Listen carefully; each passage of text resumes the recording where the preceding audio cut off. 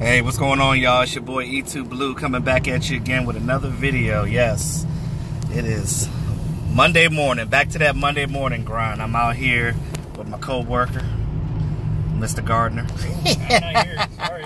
He's not here, but whatever. Yeah, we about to do an install. Yeah, so news come out this morning that Lyle Collins wants to stay at right tackle. That was a no-brainer. You guys know I nicknamed him IHOP because he be pancaking people. I liked him when he was at guard, but he said he wants to focus on right tackle, so we'll see what happens. You already know that Jason Garrett wants everybody to basically, he wants to have a competition at that position. He wants to have a competition throughout this team, which I'm cool with that, you know, because it makes these guys stay on their heels. Nobody's comfortable, you know what I mean? So at the end of the day, we have to make sure that we have the best people on the field.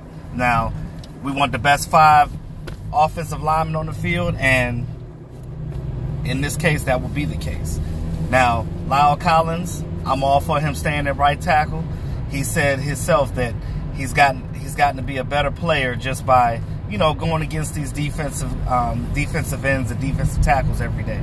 So, all praise to that. Now, I hope that he gets it. Now that we got Cameron Fleming from the Patriots, there's going to be competition there. We'll see who gets that starting spot. So that's all contingent upon who plays the best in training camp. And then we got Marcus Martin from the 49ers. Now,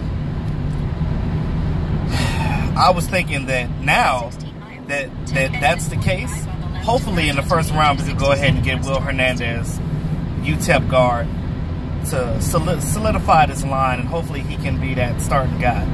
Now, if we go with that or defensive tackle, I'm cool either way. But if we get Will Hernandez right there, I'm telling you right now, Zeke is gonna have so many holes. I mean, it's gonna be like him running through. he's gonna just be running for space all day long, just like in that Pittsburgh game. So, again, I'm excited about it. I'm excited for training camp. I'm excited for this draft. We're about 2 weeks away from the draft for our road trip. It's going to be exciting. I cannot wait for it. So, yeah. One more thing that I want to talk about. Now, I'm so sick of this whole Dez Bryant thing. I want to lay this thing to rest. Only thing I want to say about it is basically, I just feel like the team is doing him a disservice. If you don't plan on having Dez Bryant on this team anymore, why not had cut the contract, or why not at least have a conversation with him?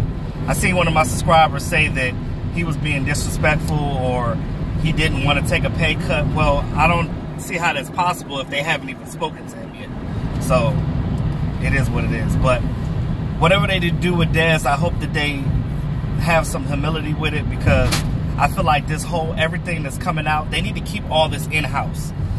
They're airing their dirty laundry out in the public. You got that, I know you guys heard about that, that anonymous staffer, whoever that was basically saying that Dez is not what he used to be. He's getting old, this and that, blah, blah, blah. You know, but you're being anonymous. You're not saying who you are. But that's unprofessional to me. I feel like that all this stuff needs to be handled in-house. We didn't need to know all of this, to be honest with you.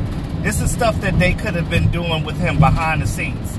Only thing that we need to know is whether he's staying or going. Now, I just think it's really sloppy, and it's kind of disrespectful in a lot of ways. So I just hope that they do him right either way. If they're gonna get rid of him, okay, well, let him get a chance to go to another team to be great. You know what I mean? Or, you know, somebody that's gonna use him better than we did.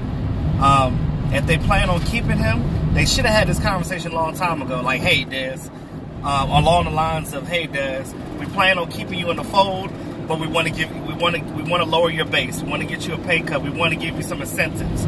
We want to do it the right way. You got to treat your players right. You know what I mean? At the end of the day, he's done some things for the team. It's not like he's been a terrible player his whole career. So that's all I'm gonna say about that. I'm done with it. I'm not gonna talk about Dez anymore. I just hope that they do right by him. That's all I'm saying. But that's all I got for you right now. on our way to this job in Reston, Virginia. Hope you guys have a great Monday. Oh yeah, thanks to all my subscribers. I appreciate y'all and all the support that y'all give me. And speak to y'all later. Have a good day.